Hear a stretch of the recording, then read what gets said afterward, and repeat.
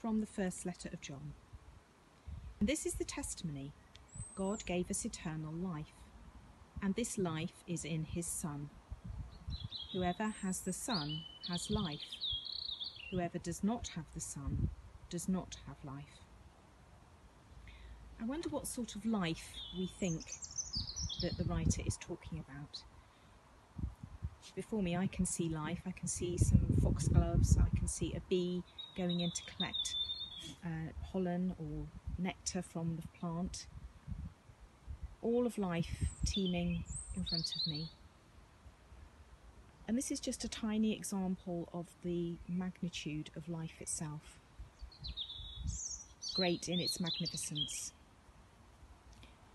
But the life that Jesus gives, the life that is in the Son of God, is life itself, in its fullness, in its glory, in its beauty. It's resurrection life, life that is not to be conquered by death any longer. It's a new kind of life.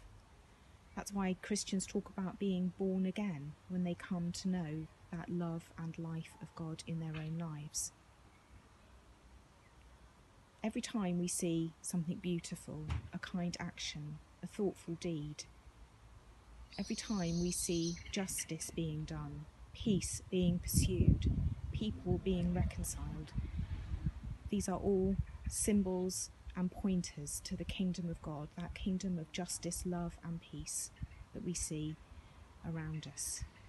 And that kingdom, that reign, will come to fruition at the end of time.